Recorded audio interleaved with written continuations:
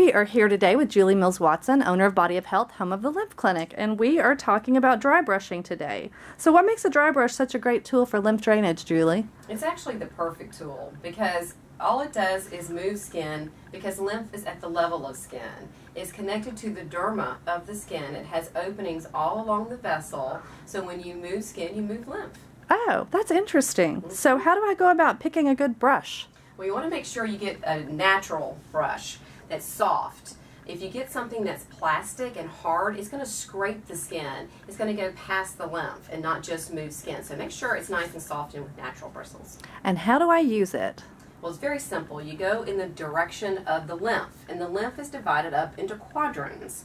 So this chart really shows it well. You divide it up into quadrants, and you have two major dumping stations. You have the axillaries on the arm, and you have the inguinals down here at the crease of the leg. And you use your navel as a reference point.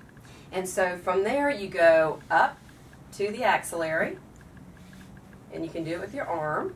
And then from the navel, you can go down to the inguinal, and the same on the other side. You can see you're divided up into quadrants. And how does that work with the back of you?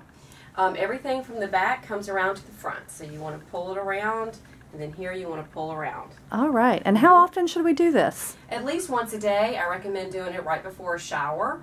And that way you've got the lymph stimulated, and then you just jump right in the shower, and the lymph's going and flowing and doing its thing. That's great. Thanks, Julie. All right.